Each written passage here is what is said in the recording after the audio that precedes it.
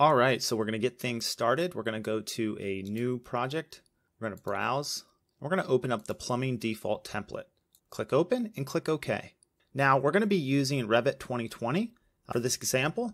And the first thing I want to do is I want to set up my project correctly. So what I have right here is I have a template file. And this has all of my fixtures, some water heaters, and some of the pipe routing preferences are included right here along with some tags. So it's basically everything I need for any project that I'm going to be modeling inside of Revit for plumbing design.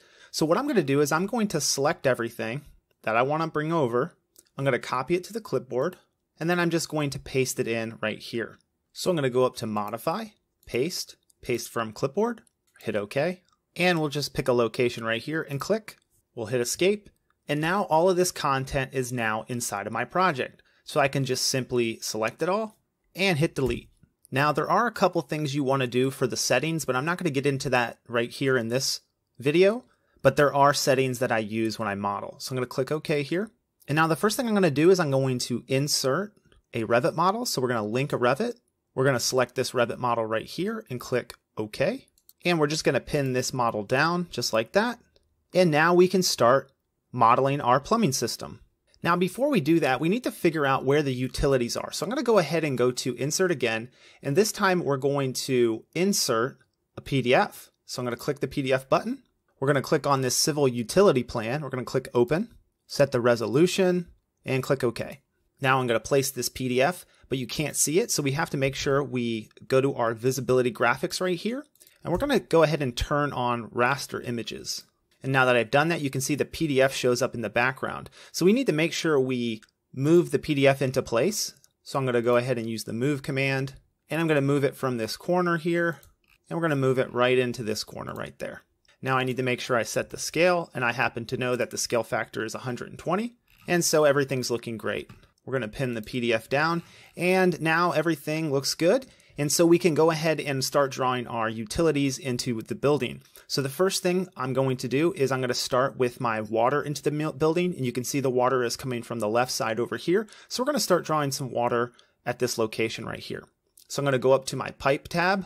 So we'll go to Systems and we're going to click Pipe. Now I also have a keyboard shortcut, so I'm going to use that. And I'm just going to start drawing standard pipe. We need to make sure we set it to the cold water system. And as you can see, I brought in my own system name right here, cold water.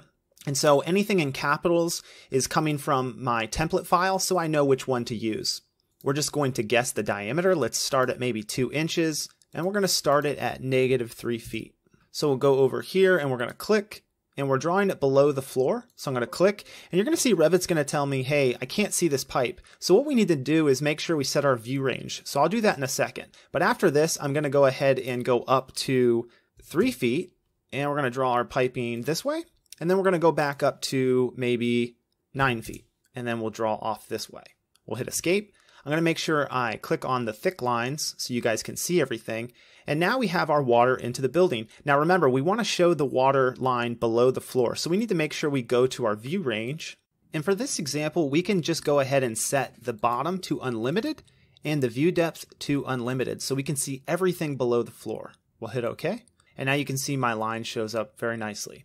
Now I'm going to go ahead and turn off this PDF temporarily. So let's just go ahead and click it and right click and hide in view the category.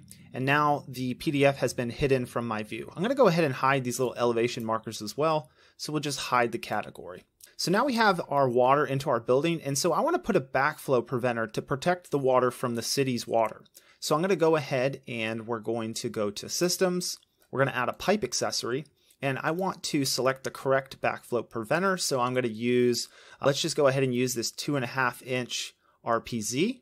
So we'll click it, and then we'll just kind of hover into our pipe right here, click, and now we've created this backflow preventer. We can go to a 3D view or a fine level of detail to really look at it. And maybe we want to open this up in a 3D view. So I'm going to select everything, and then I'm just going to click this little selection box, and that will create a 3D view of this anything that I have selected. So you can see we can also change the detail level to fine in this view and turn back on our thin lines, and you can really see the backflow preventer. Now we need to make sure it's going the right way. You can see that the out symbol is this way and the in symbol is this way. So we actually need to flip this thing. So luckily Revit gives us these little flip buttons. So we're going to flip this, and now you can see the ins over here, and now we need to rotate it. So we're going to click this little rotate button 2 times, and now we have our backflow preventer oriented in the correct way. So that's looking great.